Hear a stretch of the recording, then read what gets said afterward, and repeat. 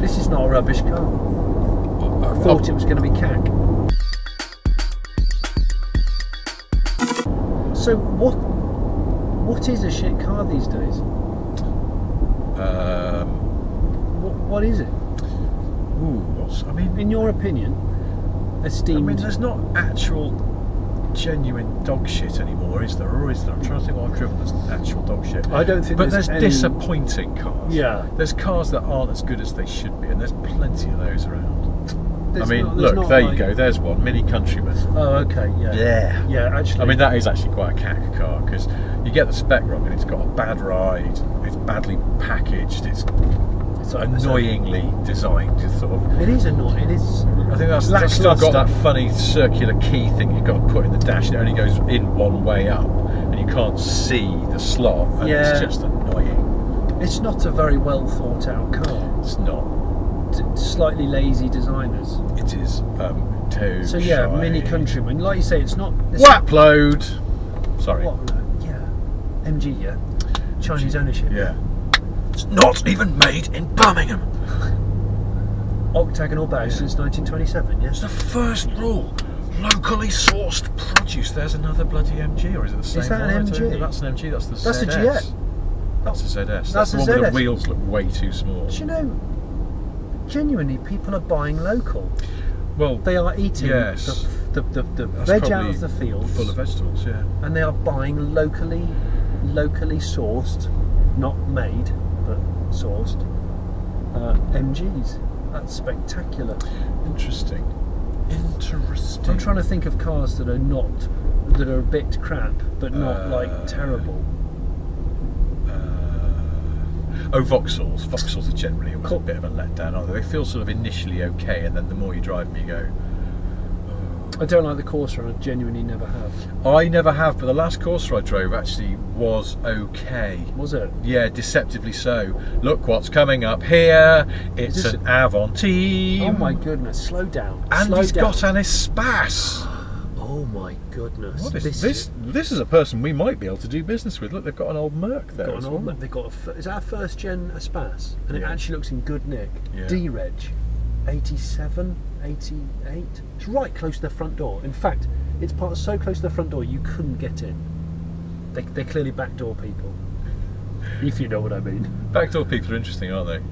You know people who only use the back door. Yeah, I do. The front door's piled up with stuff. You can see through the double glazed panel. Yeah, and they're just backdoor people. Anyone who knows them knows you just go straight around the back. Yeah, but like, when do they make the executive, perhaps family decision of like going, this house has two doors, we're not interested in the front one, I don't need a formal entrance. I feel like you're inherently inclined to backdoorishness. Me? Not you, no, don't I say one might be. Oh, okay. Inherently. Although you could be backdoor people with your house, because you could walk round it. Our house, it could be a backdoor house. Yeah, our house. It's not a formal house. Our house, you'd have to go down the side passage, and it'd be a bit weird. It doesn't work in cities. I think it's more of a sort of villagey thing, isn't it? Being a backdoor person. It's odd though, isn't it? Do you not think it's odd? It is a bit odd, yeah. People that. But I think people some have people given just up on the naturally, front door. Yeah. It's informal. It's so informal. But I went. There's a well-renowned Hellman Imp rally specialist and parts purveyor near where I live, and he when I was finishing the conversation on the phone going to pick up parts, he went, "Don't bother using the front door." He said, "We never do. We haven't opened it in years." You see, that's the only thing Straight about around the back. If you're a backdoor person, you have to then brief newcomers to your house. Yeah, or put a formal sign on the front door which says this door is never used. But then that's almost, you're then acknowledging that you might as well brick it up. Well, which is weird. As I approached the front door of the house, I saw piles of Quentin Hazel boxes. When did you have a Hillman Imp? I didn't. I've never had one. It was my dad's first car, and it's a car that I will one day own because I really, really like them. I prefer them to Minis. But my Enfield electric car had numerous Hillman implants from the factory. The steering, the front suspension was all imp. The indicator stalk, the steering column was imp. So they used loads of first gen imp bits, and I found out like one of the best dudes in the imp world lived 6 miles. I am the king of imps. He's brilliant. Ian, his name's Ian. Ian. He's a lovely guy. By day he does industrial cleaning, by night he does imps. It's a good blend of things. He's a cool guy. And he never uses his front door. He doesn't have a mobile phone. You have to phone the landline. His wife answers. I say, can I leave a message for Ian? She goes, yep, as soon as he's finished work, I'll get him to phone you. And she'll either write down said message or they've got an answer machine. I'm sorry, but in the modern world, that's deliberately strange. They don't use their front door. Oh, yeah. Anti-front door people. They are back door people. Now, when I was a kid, we were not back door people. There's another MG, it's an MG3, that's the second one I've seen. It's being driven by a 109-year-old lady. I'm getting weirded out by a lot of this area, but mostly the number of MGs there are around. Anyway, when I was a kid, such a high frequency of octagonal badges. Just like I would have to spend a month where I live to see this many MGs. Do you reckon the mayor of Wapload drives? I like to think he drives an absolutely mint Montego turbo. No, because he's probably been given a new MG by the MG dealer. He'll have a ZS. He'll have a ZS with flagpoles. Yes. Won't he?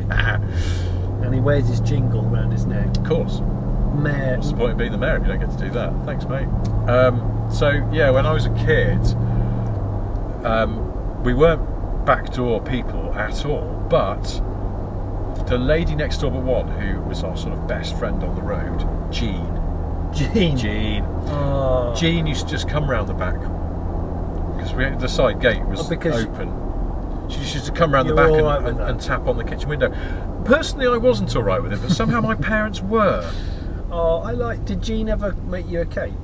Not sure she did. I know as soon as you hear the name Jean, you assume cakey cakeness. But no, I don't remember her making me a cake. She did lots of other nice things, but not cakes. Are you ever disappointed by old ladies that can't cook? Which is very stereotypical of me, but I am. If you're an old lady, I don't think I've ever met an old lady who just can't cook. Yeah. I'm mystified, although it's easily explicable, by men of a certain age who just go, never cooked a meal in my life. You just go, really? Tiff Nadell's never changed a nappy. He's got 3 sons. Fact. Fact. And he used to just laugh at me and go, Johnny, I can't believe that you're changing nappies. No, he's brilliantly old school. Old school. Could Tiff cook a meal? I know, because I worked with him about 4 weeks ago, and he said, Patsy's out tonight. He said, I've got boil in the bag rice, and he said I've got curry sauce. Oh my god. Brilliant. Popmaster. Ken Bruce. Love Popmaster. Popmaster. If somebody phones me at 10:30 in the morning, unless I'm extremely busy, I will not answer. I will be listening to Popmaster. That's fair enough. And you're a man who knows about his pop trivia. I think your music knowledge is very high. Yeah, and yet sometimes I get wrong-footed by Popmaster because it's tough. It's tough. It is tough out there, and it's not a given that you're going to get a clear run.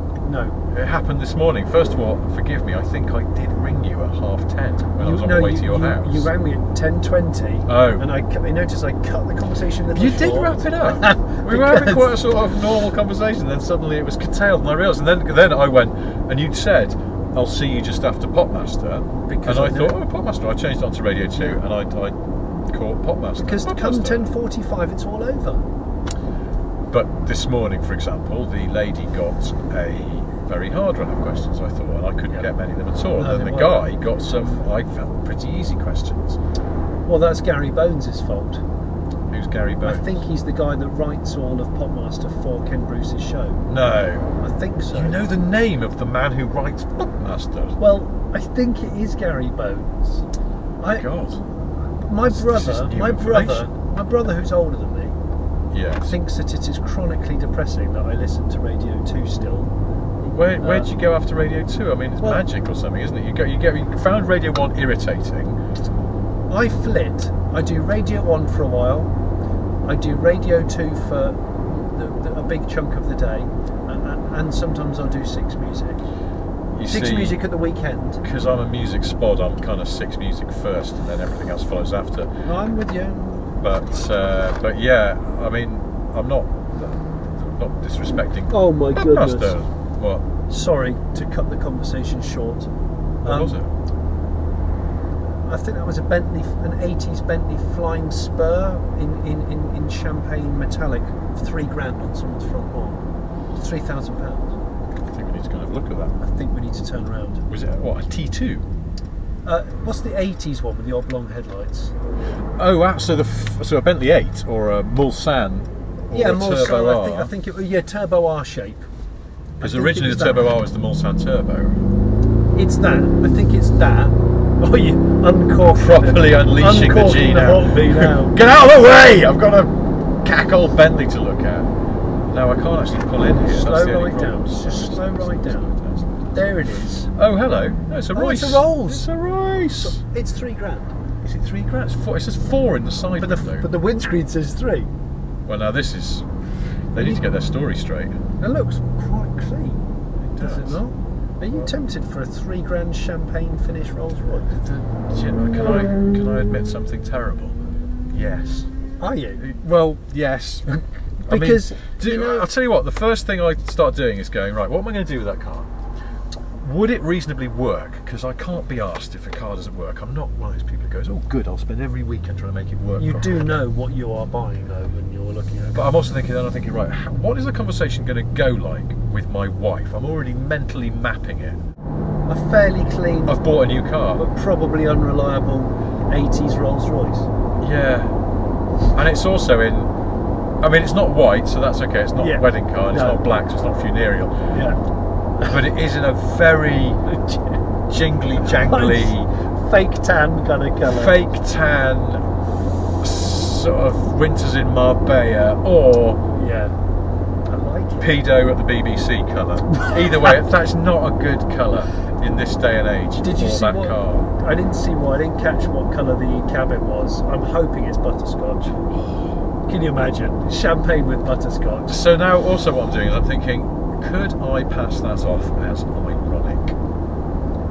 Yeah, I think if you had some flat link wrist wealth, yes. Well, but I mean, do you have such a thing? I don't see you as being a bracelet man. I'm too old and too uncool to be ironic now. If I was a hipster and I lived in East London, you'd have that. Yeah, like a shot.